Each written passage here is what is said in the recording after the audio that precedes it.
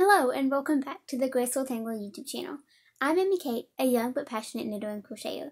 Thank you so much for joining me today. If you're looking for me on social media, you can find me on Instagram, Etsy, Ravelry, and Pinterest as The Graceful Tangle.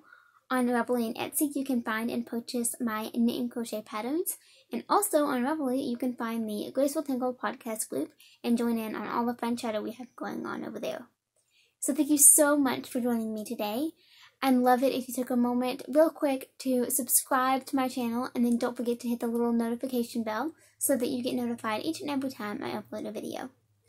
So today I want to talk a little bit about my newest design, the Seashell Saver Pouch. However, before I do that, I want to thank each and every one of you who used the coupon code last week to download the Dapple basket. If you missed it, here is what the basket looks like.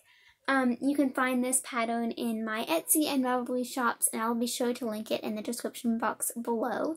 It's a super quick basket that uses jumbo weight yarn and a large hook. It takes little to no time to make, but it is so useful. So I hope you go check it out. So today, my newest pattern is the Seashell Saver Pouch. So here it is, in all its beautiful fun glory.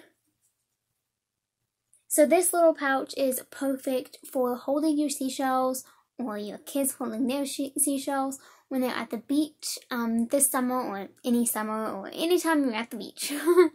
So it's perfect for walking down and putting all your seashells in this little pouch instead of having to hold them in your hand or putting them in a Ziploc bag.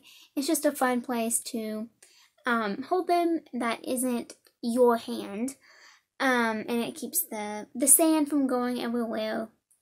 It's just a super fun little pattern.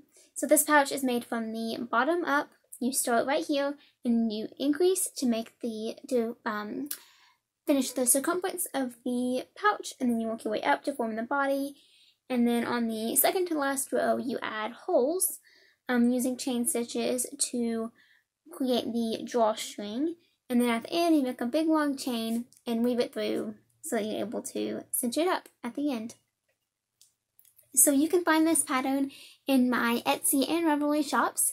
If you use the code BEACH, all lowercase, in the coupon code box on Ravelry, you can get it for free for the first week of its release, and I truly hope you go and check it out and make it for yourself. So I'll be sure to link it in the description box below for both Etsy and Ravelry, and I hope you go check it out.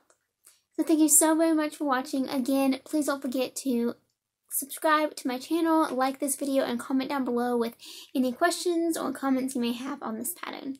Thank you so much for watching, and I will see you again next time. Bye.